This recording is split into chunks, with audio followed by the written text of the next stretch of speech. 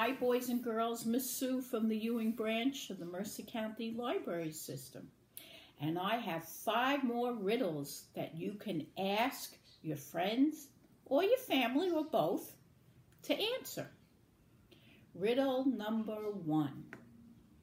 Why did the boy bury his flashlight? Here's the flashlight. Because the battery died. Riddle number 2.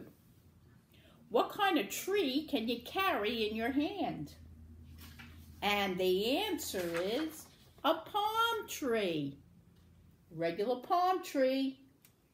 And the palm of your hand. Riddle number 3. If a red house is made of red bricks and a yellow house is made of yellow bricks, what is the greenhouse made of?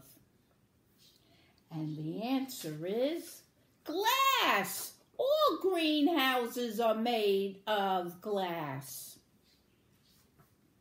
Riddle number 4. What word begins with the letter E but only has 1 letter? And the answer is envelope.